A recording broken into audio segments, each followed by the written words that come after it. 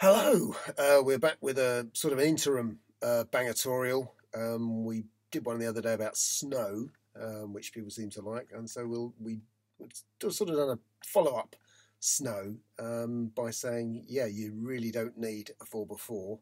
Actually, you need something small, front-wheel drive, skinny tyres, weight over the front wheels, and stuff like that.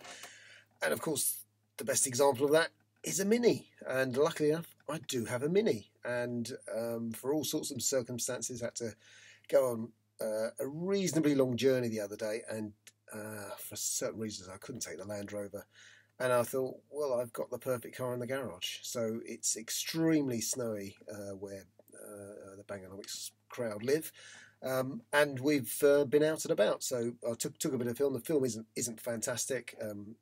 I didn't do the filming. It was the passenger did the filming, and so we've spliced some little bits together.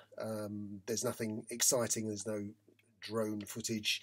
There's no sideways action from the roadside or anything like that. I do apologise. That may change in the future when we can afford more staff.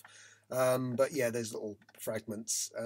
Basically, this was the perfect car. It went up sheet ice hills and held its own, and you could feel it moving sometimes, but really, if you drive sensibly, it's not going to go anywhere. It's going to look after you. So we've got another little Bangtorial about why, yeah, you don't need a 4x4. You just need an old 50-year-old classic car, which will do exactly the same job.